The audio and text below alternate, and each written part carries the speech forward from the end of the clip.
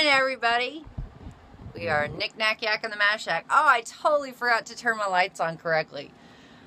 Oh, there's Cece.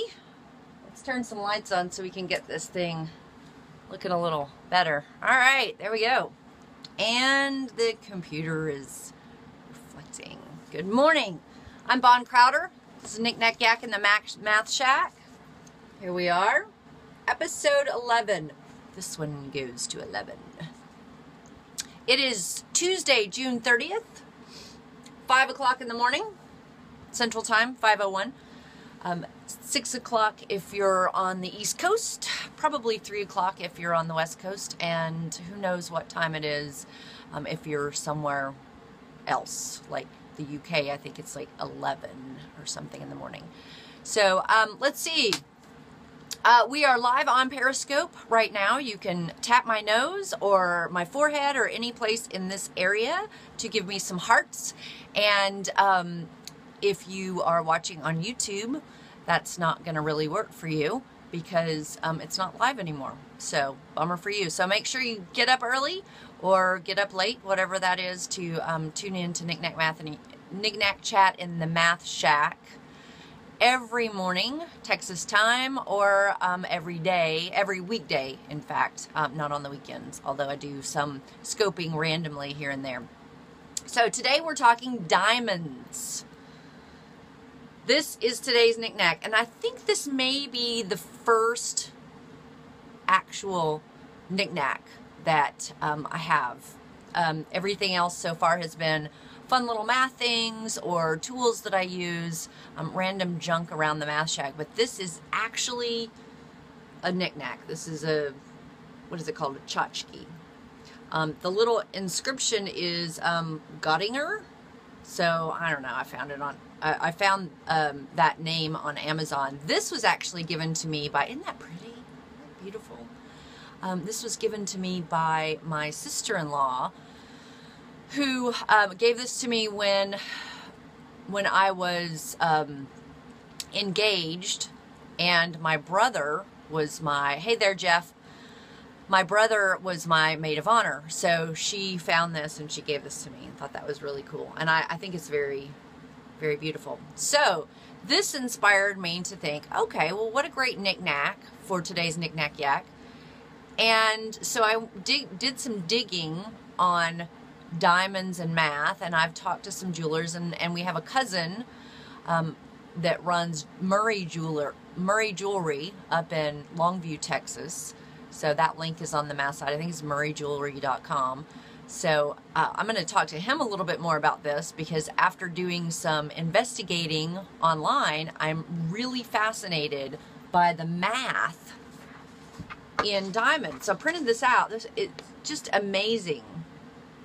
So it turns out that this top part is called the table, and then there's this this angly thing is the crown. This chunk right here in the middle is the girdle.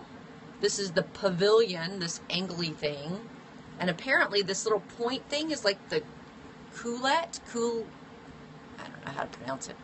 So it's really quite interesting how much goes into a diamond to be cut. I listened to a podcast from the AMA, the American Mathematical Association. AMA, yes. Or AMS, sorry, American Mathematical Society. I knew that was wrong. And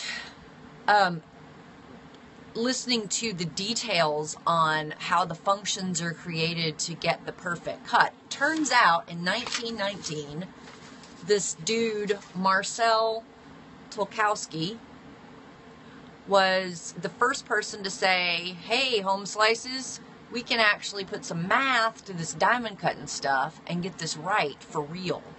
So his family was a bunch of diamond cutters, but he was an engineer, or was trained as an engineer, and then came back and did some serious diamond cutting. Anyway, everybody thinks that he's like the father of the round cut. So, which apparently, since creating figuring out the formulas and the mathematical models for that, he very much is. So it's really, really interesting stuff. After looking at it online, I'm thinking, man, this is a lot more than I thought it was going to be. I thought this was going to be a fun little knick-knack for Knick, Knack, Yack in the Mash Shack, and here we are with, good morning. I see somebody else jumping in. There's a whole lot more to diamonds and math than, yeah, I know, right? Good morning, Miss Day. She says diamond cutting and math, cool.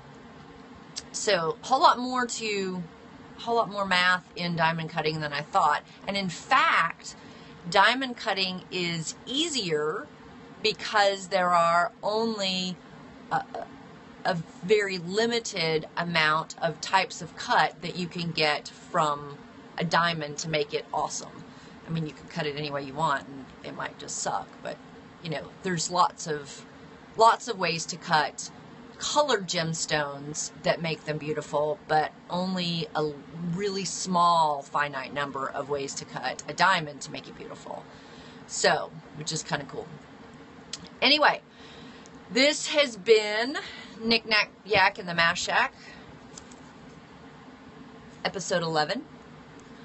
And again, Tuesday, June 30th. Tomorrow is July 1st. It is 10 days to my birthday. July 9th, so feel free to send gifts, money, or nothing, whatever. Or diamonds. Tap my nose, tap my forehead. Give me some love. Give me some hearts. And we'll see you tomorrow at 5 a.m. Central, 6 a.m. Eastern, 3 a.m. California time. And Bon Crowder out. Bye, y'all.